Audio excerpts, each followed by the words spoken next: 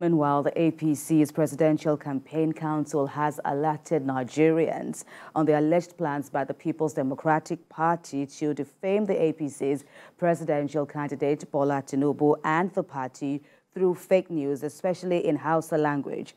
It says the PDP has perfected the plan with a dedicated team working day and night at its national headquarters in Abuja. The director of the APC's Media and Publicity Committee of the Presidential Council, Bayo Ononuga, in a statement on Sunday, says the PDP has also recruited many social media actors to carry out the campaign of calumny by proxy.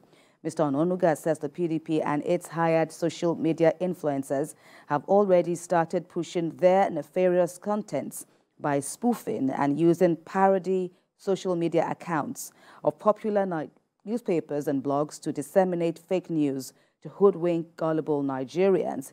He urged Nigerians, most especially those from the northern part of the country, not to allow themselves to be deceived by the PDP, whom he says is afraid of its defeat in the February 25 presidential election.